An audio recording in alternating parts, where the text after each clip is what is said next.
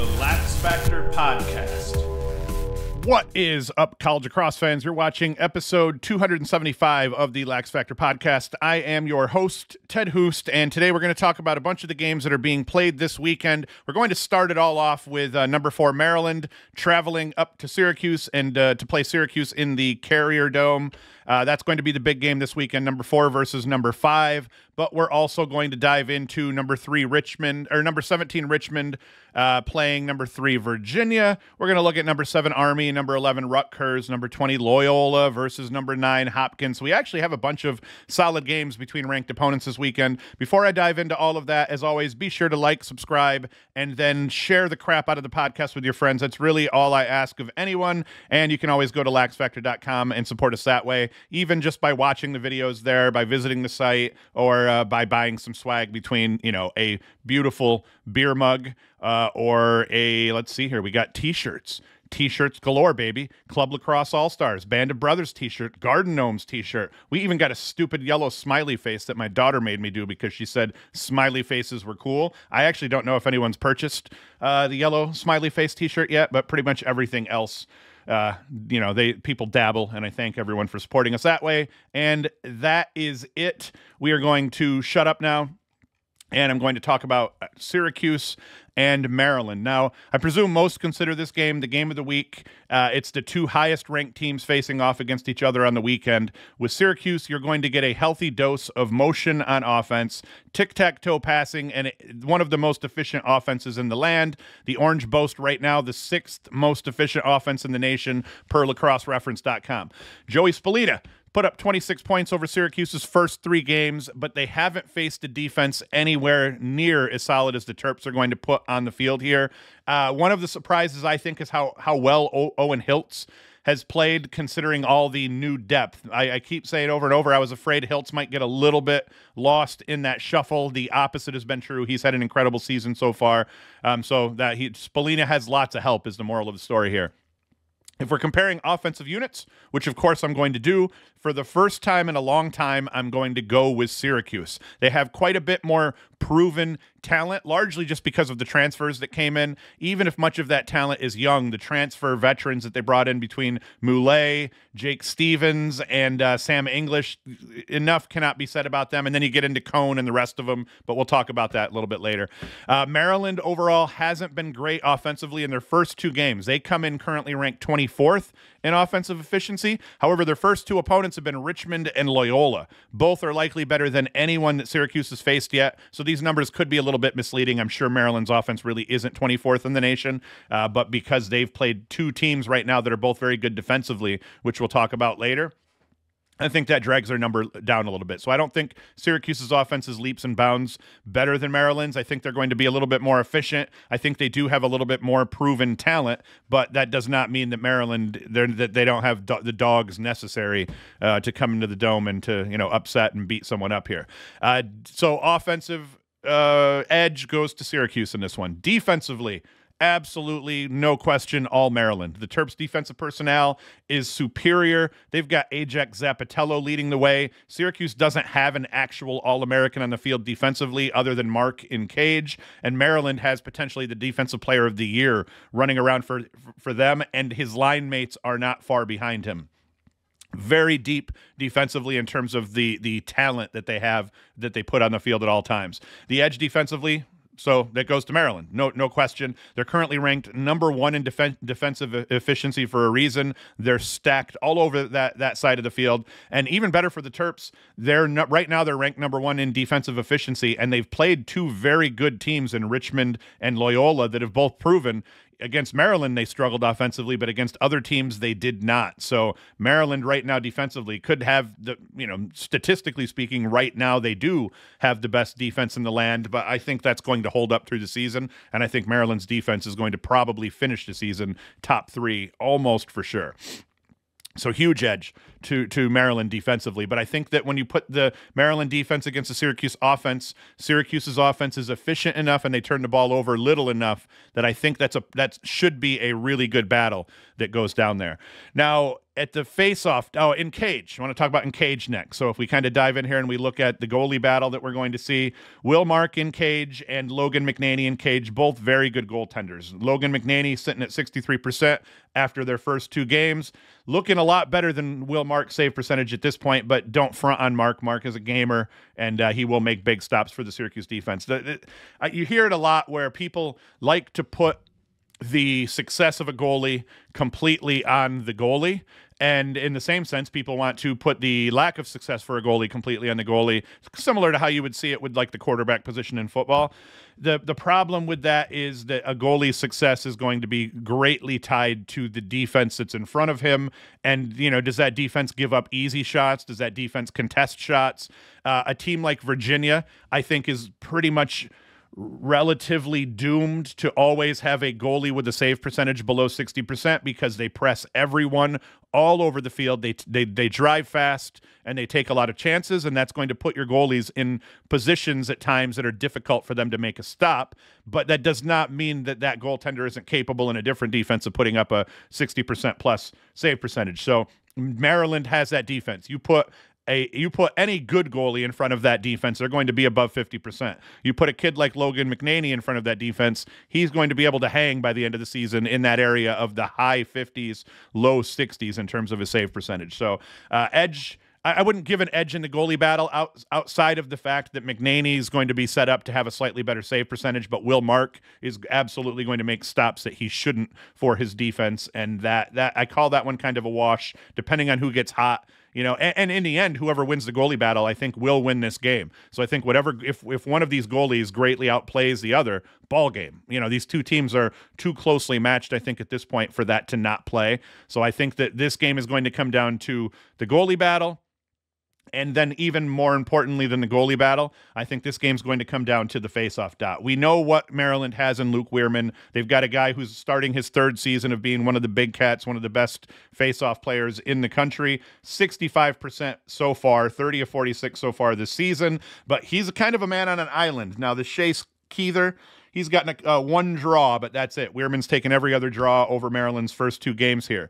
Now, Syracuse has a little bit of a two-headed monster between Mason Kohn, the Tufts transfer, 47 and 61, 77% so far, an incredible percentage, but he's played, crap teams compared to Maryland playing Loyola and Richmond. Now they're not known for their face-off prowess at this point, but still the defense, they have more depth across every position group than the teams that Syracuse has played so far. So I feel like that's probably Cohn's 77% is probably reflective of the talent that Syracuse has played thus far, but regardless, Syracuse fans are delighted at Cohn's success. And I think this game is going to come down to those 2 position groups. What can Syracuse do at the face-off dot? If this can be a 50-50 battle, or if Kohn can even come out on top, that's going to bode extremely well for Syracuse, especially against this tough Maryland defense. I think a key to Syracuse winning this game is to get at least a slight edge at the faceoff dot to give them that possession advantage that they're going to need to be able to put a couple extra goals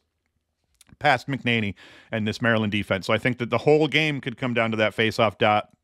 But the battles that I would particularly watch, Maryland defense against the Syracuse attack. If you want to look at the other side, I don't want to front on Maryland offensively either. I mean, Maryland's got some killers and they've got some dogs. Braden Erksa is probably going to be a matchup problem. The problem so far with Maryland is they haven't really carried the ball effectively yet. They're just not gelling offensively. But like I said, Richmond and Loyola both boast pretty solid defenses. Richmond's defense, I believe, was in the top 10, and Loyola's could be as well so far. So that could be the only reason for some of Maryland's offensive problems thus far. So I think, how does Syracuse hold up against the Maryland offense? That's going to be one of the first things we want to see, because that's like the less exciting matchup. I think a really exciting matchup is going to be that Syracuse attack in midfield against the Maryland defense. The battle in cage between Mark and McNaney, the battle at the dot between Kohn and company and Wierman. All of those will be important, but I think they're important in the order I went in, least to the face-off dot being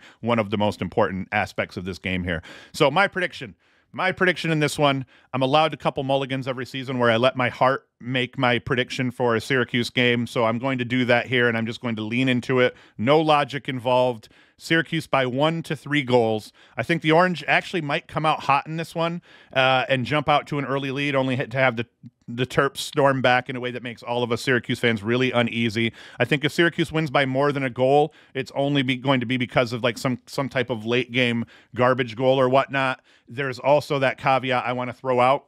I do not think Syracuse wins this game by a margin. If Syracuse wins this game, I think it's going to be a very tight game. There is a world, I think, in which the Maryland defense could just be so good that it causes Syracuse's offense some troubles, and that the Maryland offense doesn't have the same troubles, especially depending on how that face-off battle goes. So I think there's a world in which if Maryland wins, they could win by 3 to 5. If Syracuse wins, I think it's going to be 1 to 3. I didn't even see the odds and see what Vegas put on this because Syracuse is in my state, and I just didn't bother to look it up like a dumb shit before the podcast. I'd presume Maryland's just about favored. But these teams at this point are close enough that it's probably a coin flip. But I'm going with Syracuse as my pick, and I'm going to stick with that. And if I'm wrong, you got to give me the heartfelt mulligan, is what we'll call that here. Next game I want to talk about because this one isn't very intriguing to me for obvious reasons. Richmond in the past has played ACC teams in the early season really tough, and then they've already played Maryland tough, and then they kicked the shit out of who'd they kick the shit out of? Did they kick the shit out of Detroit Mercy?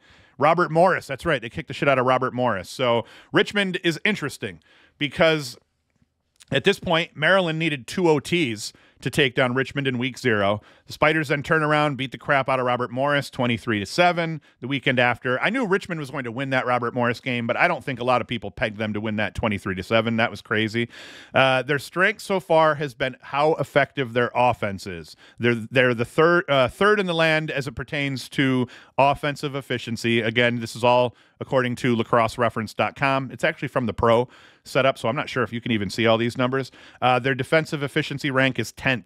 They played a very good defensive game against Maryland, and then they kicked the shit out of Bobby Moe. So right now, Richmond's firing on all cylinders. They're playing good defensively. They're playing good offensively. Virginia, and then beyond that here, don't get me wrong, I don't think Richmond is beat UVA good. So while I'm propping up Richmond here and talking about the quality of their team because they are a quality team, Virginia handled Michigan while not even playing great overall offensively. Now, that was largely due to the fact that Connor Schellenberger took 13 shots, only put 2 in the back of the net. He had no assists. But beyond that, what we learned about UVA is Schellenberger can play like shit, and it's not going to matter too much, at least even against decent teams like Michigan, because Cormier goes for 5 and 1, Jack Boyden goes for 2 and 3, McCabe Millen goes for 5, both more than made up for Shelley's bad day. Or all 3 of them made up for Shelley's bad day. Once again, I don't even know where I'm going with this, other than to say Virginia's so good offensively that if you take away their QB, you're still going to get sniped by 4 or 5 other guys. I am also impressed with UVA's defense in the way that they played against Michigan. I'm not sold on Michigan. Michigan lost enough talent offensively that they brought some guys back. They brought in a couple of transfers, but they lost Josh Zuwada. That was a big draw in terms of eyeballs. That opens Bame up quite a bit more. I don't think they have 2 guys, the 2 guys together that they would need like they had last year to make that run. And last year, I think they played better defensively than we've seen them play so far. Hunter Taylor, you don't know what you're going to get in Cage. Anyway, I don't even know why I'm talking about Michigan. Moral of the story, though, is even if Virginia doesn't play well, you're going to get beat up. Their defense played all over the place against Michigan. I think the most impressive thing with Virginia so far in their first game against Michigan was Michigan comes in with Wheatfeld and one of the best face-off crews in the country from a year ago, and they're back. Virginia loses Petey fucking LaSala. We don't know what they're going to look like at the face-off dot, and I figured even if Virginia got waxed at the face-off dot, they were going to win that game anyway. They were just going to make up for it, and the margin would just be a little closer. The truth is, Anthony Gobriel, the Navy transfer for Virginia, he won 65% of his draws against Wheatfeld and the Michigan face-off crew that last year was one of the best in the country overall. So credit to him. And it's going to hurt for Richmond because they don't really have a face-off guy. I don't think they can play at that level. And they actually have a bunch of guys here. Matthew D'Souza from Binghamton University also. I believe that's where he transferred from. Thomas Colucci. I mean, they have guys that can face off at Virginia, and Richmond just does not. So I think that's going to hurt Richmond really badly in this game. And it's one of those things that separates these teams. It's like, hey, Richmond offensively, they could probably hang on a good day. Defensively, they could probably hang on a good day. Where they're going to struggle, though, is in the special teams, as we would call them. Face-off dot, they're going to struggle a little bit, I think, in the goalie battle here. Connor Knight hasn't played great yet. Matthew Nunes has played well. And the two defenses are not the same. So that's going to be a problem for Richmond overall. Now, my prediction here, as I've talked about this one quite a bit already, when you break eventually Richmond's going to break. And when you break defensively against UVA, you end up losing by somewhere between 5 to 8 goals. Even if it's a close game, once you break, they're going to rattle off 3 or 4 in a row, and even a close game can kind of become a little bit of a walk away.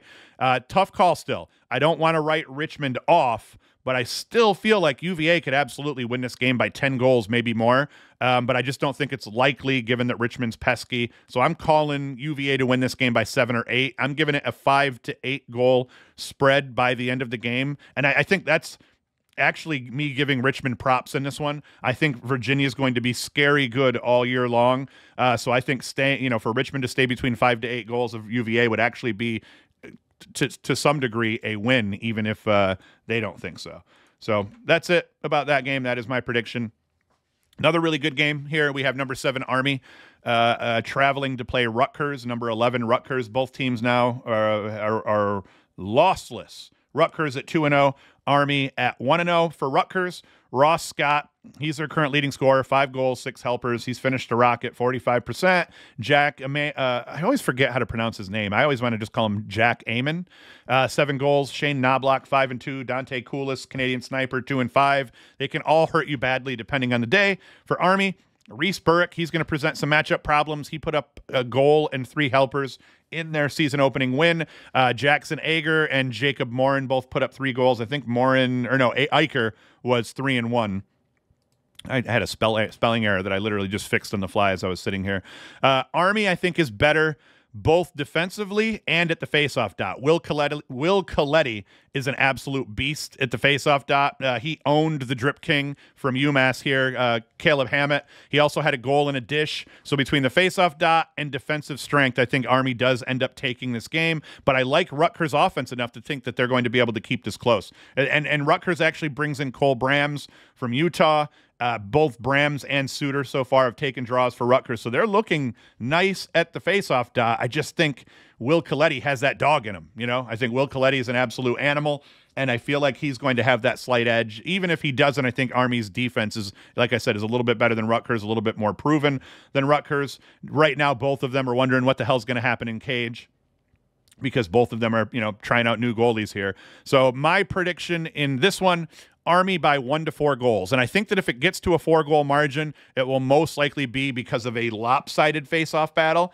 But I don't see that happening. I think this is going to be a very close game and come right down to the wire. These teams are rivals. They're regionally close.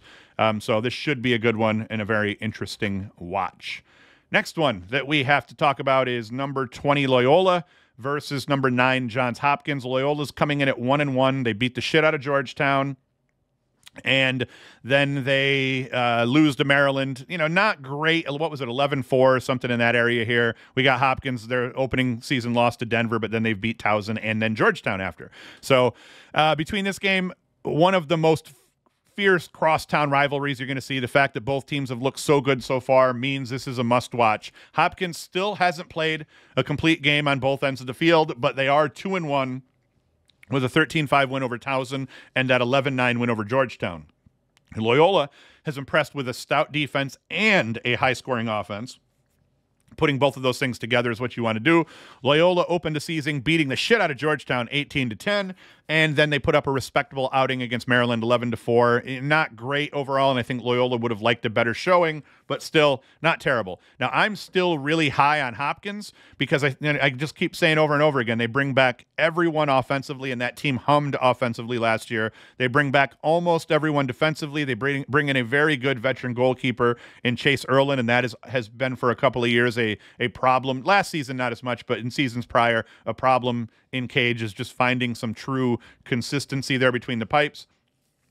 My issue with Hopkins, or I guess the issue with this game, is I see Hopkins eventually figuring this out, playing a complete game, and then from there on out, teams are really going to have to look out for them. My prediction for this one is Loyola is good enough offensively that they're going to probably put up 8 to 11 goals, even against a good defense like Hopkins. The question becomes, how can Pacheco at Loyola do against Callahan at Hopkins at the faceoff dot? Pacheco's only won 39% of his draws so far, whereas Callahan has looked much better, 60%. Tyler Dunn's barely even had to have any action because Callahan's been so good. So the face-off dot's going to be very important in this game, not all-encompassing or anything like that, but very important. So Loyola needs Pacheco to pretty much split his draws if I think they're going to have a chance in this one, or I think it's going to be tough over the course of 4 quarters to keep pace with Hopkins. I think by the end of this game, we see about a 2 to 4 goal spread in favor of Hopkins. So I'm going with the Jays in this one. Not going to be an exciting game, I don't think, but interesting at least as a good litmus test for Duke, because Duke so far, they beat Bellarmine and High Point. Now, Bellarmine's an improved team from what they usually are. High Point has actually impressed, since losing Asher Nolting. I was surprised at how well High Point has played without him. But I think St. Joseph's may represent the best team that Duke has played so far. The verdict is still out, but we'll see. Now, St. Joseph's, they did lose to number 15 Boston U, 14-10 in their only contest of the season so far. No crime in losing to Boston U. They're a very good team, and I think that rank of 15th in the country right now will hold up by season's end, and I wouldn't be surprised to see them, kind of rise in the rankings and maybe even threaten the top 10 as the season goes on. They have a very good team offensively, veteran-laden team all over the place. They got some things to figure out, I think, defensively, but Boston U is a very good team. So, moral of that story, no shame in St. Joseph's losing to them by 4.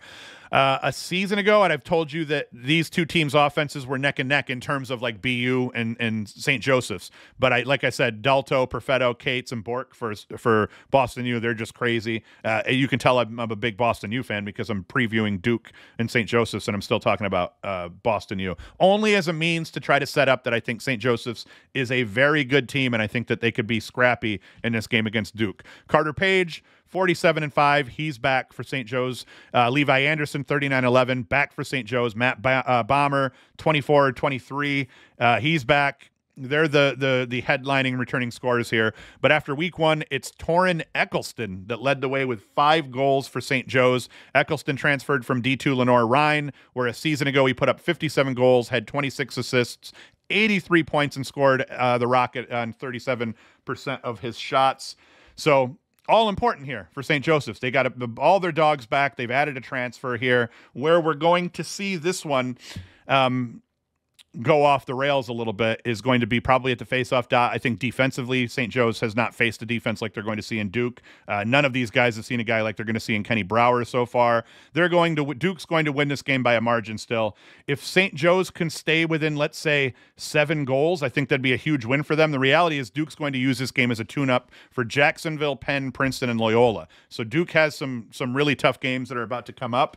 Thus far, I don't think they've beat the shit out of it, like teams like Bellarmine. They beat Bellarmine by 8. I think that 8-goal margin is not the best that Duke could have done, and I think that was kind of one of their tune-up games. Let's figure some things out. Let's get some guys in. I don't think you're going to see what did I say here? One of my points was in Bellarmine, 13 players for Duke scored.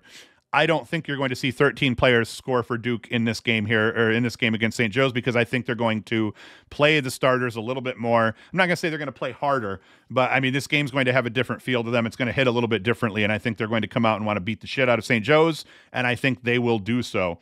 To the point that I think St. Joe's is a better team than Bellarmine, but you may see Duke beat St. Joe's up more simply because of where they fall in the schedule. Now it's not tune-up games. Let's get a couple of tune-up games under our belts, almost play them like scrimmages. Balls to the wall, but we're going to mix in a bunch of guys. We're going to mix in a bunch of different personnel. I think Duke's got the personnel figured out. They're going to run with it, and I think St. Joe's, sadly, is going to have to eat a lot of shit on this one. Zawada, Williams, O'Neill, Naso, Brower, all of these guys are going to be too much. St. Joe's is going to get a healthy dose of all of them, way more compared to what Duke's previous 2 opponents have gotten. My prediction, Duke's going to have 10-point getters in this game because they're going to play a few less people. They're going to run the dogs a bit longer, and the spread by the end of the game is going to show it. I predict Duke by 9 to 11 goals in this one. A lot of people are going to be like, how is that even possible? St. Joe's is a much better team than what they've played, but like I said, Duke didn't beat the shit out of the teams they played so far as badly as they could have, and I think they're going to take it to St. Joe's with everything they have, and I think that will involve a little bit more of running the score up on them a smidge. Not in a bad way, but just in a way. And I mean, we're looking at Duke so far. Patrick Jamison has been solid in cage. Duke, this is what, like, look at all the goalies that have already played for Duke here. We look at the faceoff dot. Duke has a huge advantage there with Jake Naso, but you even look at these other guys who've gotten time. Gavin Ty, probably just not going to be able to hang. Gavin Ty, where'd he play? Was Gavin Ty a Virginia transfer? Maryland transfer. I want to say Ty might have played. Okay, he did play. He played for Virginia, Maryland, and now St. Joe's. So Gavin Ty, a little bit of a journeyman here. So yeah, my prediction, Duke by 9 to 11. I take that to the bank, I think. No, don't. I'm just kidding. Don't take that to the bank because I'm an idiot. All right, Notre Dame. Notre Dame played last night, folks. I kind of watched the first half, and once the route was on, I actually thought there might be a chance that Cleveland State may cover the spread, so I took Cleveland State at minus 14.5, and that did not pan out for me because Notre Dame just came in and kicked the shit out of them. Not only did they kick the shit out of them, I don't know if I've seen this many dudes score in a game. Let's just count this here. It's 1, 2, 3, 4, 5, 6, 7, 8, 9, 10, 11, 12, 13, 14, 15. We got 16, 17, 18 motherfuckers scored for Notre Dame in this game. That is an absolute rout. That shows you the depth that Notre Dame has across the board here. Pat Kavanaugh goes 0-5. Jake Taylor 5-0. Chris Kavanaugh 3-2. I mean, they just filled it up. I think one of the big ones here, though, was Jordan Faison going 3-1. Notre Dame ran him like a dog. He ran with the first midfielders. They ran the offense through him. The dude is fast, and the dude is really good at lacrosse, in addition to being a really good wide receiver in football. Devin McClain, the transfer, he was 2-2. So, yeah, Notre Dame offensively is going to be scary good this year. Mix that with a defense that, while I don't think they're going to be quite as stout as they were a season ago, they're not going to be far off that pace, and I think that they'll actually be better offensively, and they're already showing that. So, long story short, Marquette, they could be sneaky good. They have a 12-6 win over Air Force, a 16-5 win over Lindenwood, which isn't that impressive, and they dropped Detroit Mercy 22-8 Tuesday night, wrecking my 2-game parlay. I took Detroit Mercy to cover, took both teams to cover in that game. I think who was it? Michigan played, and their team they played did cover, but Detroit Mercy did not cover, so I lost that bet. At time of writing, Marquette was 9th in adjusted defensive efficiency per lacrossereference.com, so they're playing decent defense so far. Notre Dame, after yesterday, I bet you they've bumped Marquette now because now Notre Dame's going to take that spot, so let's bump Marquette down to 10th automatically. So, yeah, there's 12 teams that haven't played yet, so that's where I was talking about Marquette getting bumped down. Right now, they're 9th. I don't expect them to be that, but so far they got a top 20 defense. Now, to bring things back down to earth, Marquette's only decent foe is Air Force. Notre Dame's going to prevent a totally different type of test overall for Marquette. What my note says is here, Marquette's test in this one is going to be more like trying to take the SATs while 6'4" gorillas try to bite your face. We're going to ride that Michigan quote as far as we can. And, yeah, so that's going to be totally different. Facing the Kavanaughs, Taylor, Dobson, Entenmann and company is going to hit much different than facing Air Force and Detroit Mercy and shit like that. So my prediction for this one, as I wrote it up, there's no line, but I like Notre Dame by somewhere between 7 to 10 goals. I don't think Marquette is a team that you beat by 10 plus on the road in your second game of the year, but look at what they just did to Cleveland State. I don't think Cleveland State's as good as Marquette, but we're going to see here. So I'm thinking, 7 to 10 goals for Notre Dame. I think that if you smoke Marquette by 10 plus on the road, something really bad happened for them. But if we look at like the goalie battle, they've played well in cage so far. Entenmann was a dog, 80% yesterday. Face-off dot, they've played well so far, but Colin Hagstrom and Will Lynch are veterans, and they've been doing it for Notre Dame now. They did it all last year. They're going to get to do it again this year for Notre Dame. So, yeah, I think it's going to be too much. They're going to outlast Notre Dame, and that'll be all she wrote. Now, Villanova, they started the season out 0-1. They're going to have to take on Yale. They lost 18 to 10 to Penn State. And Penn State's kind of, we got to bounce back after losing to Colgate game. So for this one, I don't have a whole lot to say because I didn't even watch the game. Now that we have this weird thing with Flow TV, there's going to be a lot more games that I don't get to see and a lot more teams that I don't get to see until somebody puts those highlights up and I kind of watch those. But what's going to hurt is I'm not going to be able to watch the team's defenses, see the team's goalies, because the highlights usually don't include that crap. So Flow TV is going to affect my ability to cover some of these teams, and I'm going to just have to go by box scores and shit, which I think is dumb. In this one, no, I like Yale. Yale's got one of the best offenses in the country here. All these dudes are back. If we go back here and we look, Chris Lyons back 62-12 a year ago. Matt Brandow, who I did not think there was a chance in hell was back, he's back 37-33. Now, Brandow, you guys got to remember, Brandow, I think, was a 90-point scorer at one point in his career. And if not a 90-point scorer, he was their leading scorer the season before Lyons and company showed up. You look at this season here, he had 99 points in 2022. Once you add Lyons and company to the rotation, that dropped his point total, and actually Lyons ended up being their leading scorer a season ago, as we see here. Chris Lyons was. But then you got Leo Johnson's also filthy, 40-22. Bragg, 19-7. I think Bragg's back as well.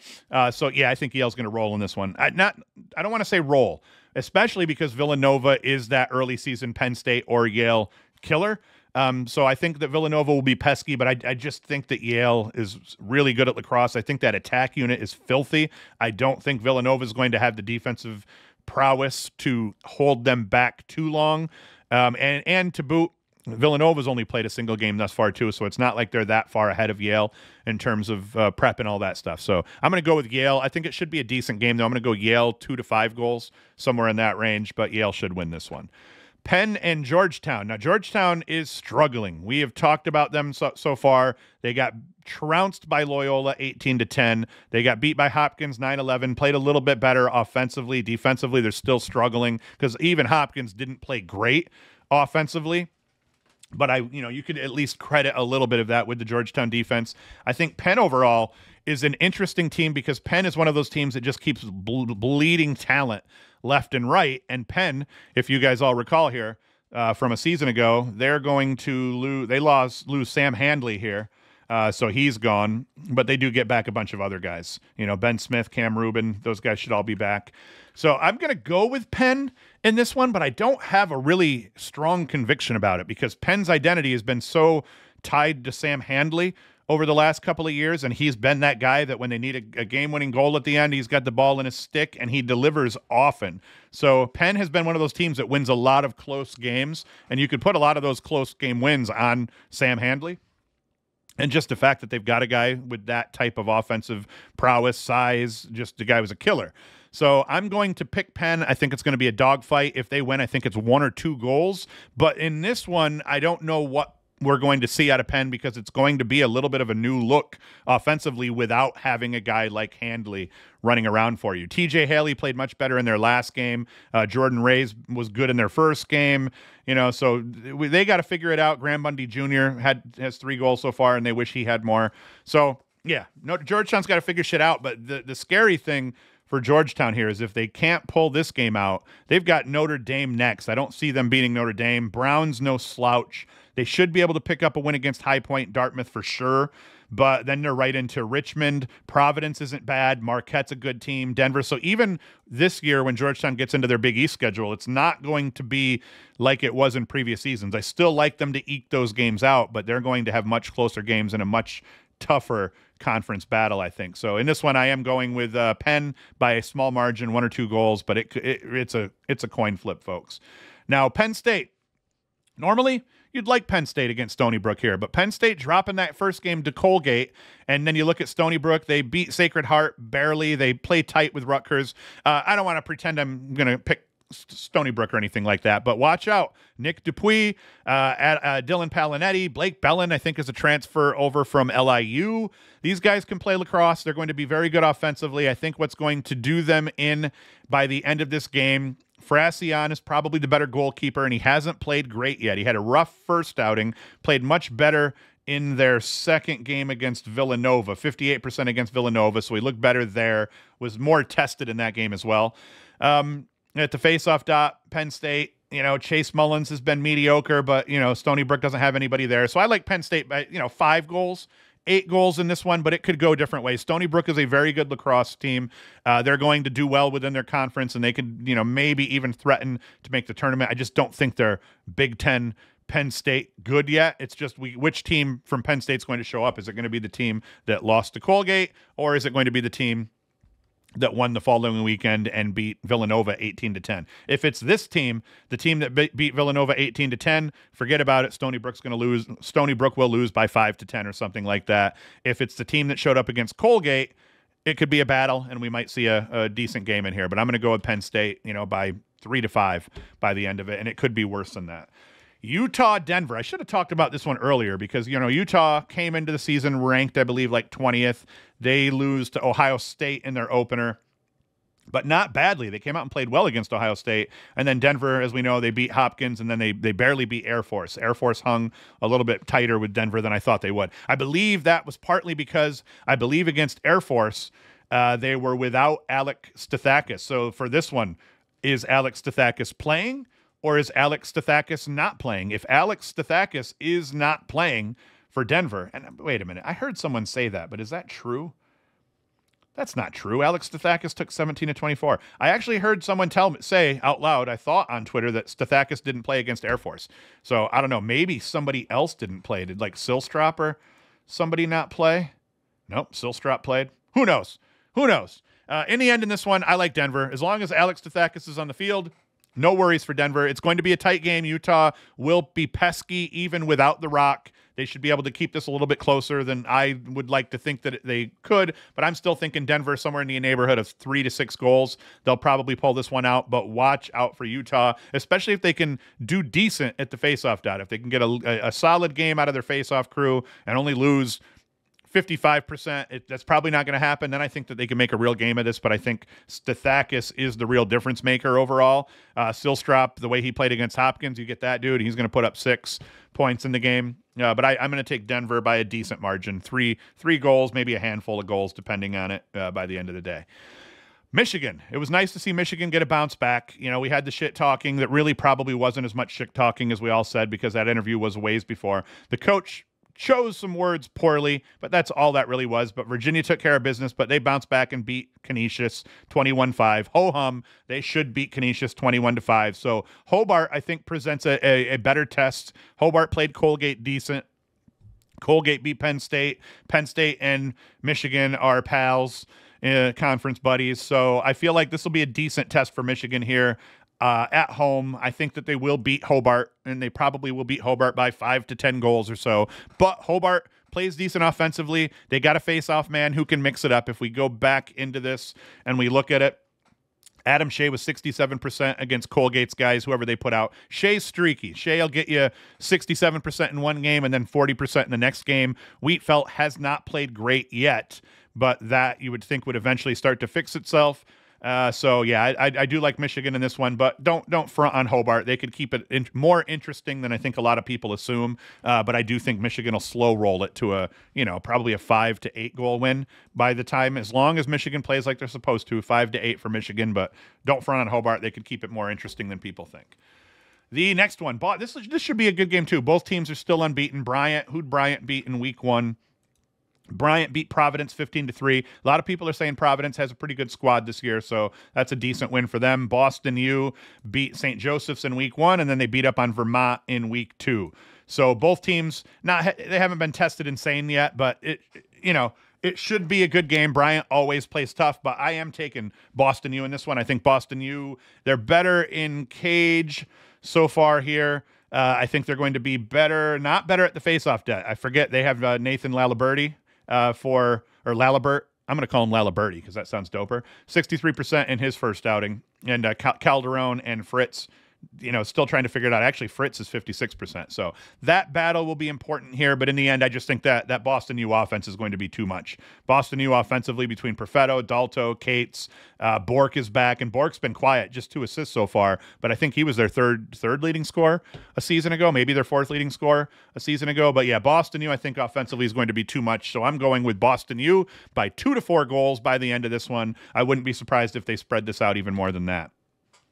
And now we're going to go in and talk about some of the games. I'm just going to make random picks here. I'm going with UMBC over Drexel. High Point against VMI. Definitely going High Point here. Mount St. Mary's, New Jersey Tech. I'm going with New Jersey Tech in this game here because they've surprised me already. We're going to go with them. I think Bellarmine over Canisius for sure. I think Binghamton over St. Bonaventure. Brown over Quinnipiac. I like Bucknell over Dartmouth. I like Carolina, obviously, over Fairfield. I didn't cover that one. Carolina didn't play great against Mercer. They'll win against Fairfield. It'll be interesting to see what that spread ends up being. I'm going with Lafayette over Hampton. I'm going with Hofstra over Siena. Offensively, Hofstra could be very good this year. I'm going to go with Holy Cross over Sacred Heart. That might be a mistake, but I'm trying to ride this Holy Cross wave a little bit. I think Manhattan's going to beat Vermont. I think Vermont, we may see a down Vermont this year for the first time in a few years. Princeton's going to beat up on Monmouth badly. Navy should beat Towson, but I think Towson will be pesky.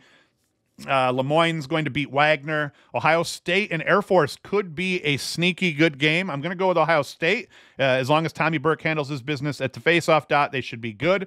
But that one could also be a closer game than we think. I'm going with Colgate over Albany, baby. Colgate beats Penn State. They beat Hobart. They lose to Syracuse, but it was a decent game, especially early in that game. So I'm going to go with Colgate over Albany here. Delaware is going to beat St. John's. Delaware offensively, very good lacrosse team. Mike Robinson, JP Ward. Who else is back here? Yeah, I don't know. But Mike Robinson and JP Ward are enough. So I'm going with Delaware over St. John's. I'm going with Jacksonville over Marist. I'm going to go with Merrimack over LIU. I'm going to go with UMass is going to beat the hell out of UMass Lowell. Cornell's going to beat Lehigh, 5-8 goals, somewhere in that neighborhood by I think the end of it. Harvard's going to beat Providence, and then High Point is going to beat Queens, and I did talk about Notre Dame Marquette already. That's it, guys. We're going to I'll probably mess around again Saturday morning and do a little bit of a stream Saturday morning, 10 o'clock. So be sure to tune into that. Sunday morning, I have not decided if I'm going to live stream Sunday morning show. One thing I didn't like about the live stream was I would normally be done at 11, and because I'm live streaming at 10, I'm not done until 11, and then I still have to cut some things up. So actually live streaming it I thought was going to save me some time in the morning, but because I'm doing it at 10 o'clock, I don't end up start recording until 10, and then I have a little bit of busy work when I'm done. So I'm not convinced I'm going to continue to live stream Sunday show, but I think that I will continue to hop on Saturday morning and just have a bullshit session. Ideally, show up. More people show up. More people can ask questions. I'll do less of just me rambling about stuff. And if the more people we get in and the more people we get asking questions, we can kind of turn it Saturday morning at 10 a.m., the live stream, into kind of just more of a hang. I might even change the platform, and maybe we even get it involved. I could even do it on Twitter Spaces where we could get more people on. And then instead of just me talking, we can get some of you talking. So please, in the comments, let me know for Saturday morning show. Do we want to continue to live stream it on YouTube? Do we maybe want to move this to Twitter Spaces, or maybe do both so that we can have a little bit more of an interactive thing with Twitter Spaces and maybe get to hear some of your voices and all that crap? I mean, listen, a lot of you people that watch the show have been watching the show a long time. A lot of you guys that comment all the time, and you have insightful things to say. So I'd like to hear more from you people, and maybe we move this Saturday morning thing to Twitter Spaces where we can get probably fewer people will put eyeballs on it, but if there was 15 people in there all shooting a shit and talking about lacrosse for an hour before those games start, I'm all for that shit. So that's it. I'm going to shut up here. As always, thank you for watching. Thank you for listening. You can always go to laxfactor.com, get swag there, support the channel. But really all I ask, share the crap out of this with your friends. Let people know what I'm doing here. Come back Saturday morning, 10 a.m., quick live stream before all the games start, and then come back Sunday morning, 10 a.m., for the whether I live stream it or not, the show, the recap show drops Sunday morning at 10 a.m. So that's it. Thank you for watching. Thank you for listening. And Hoost is out. The LaxFactor Podcast.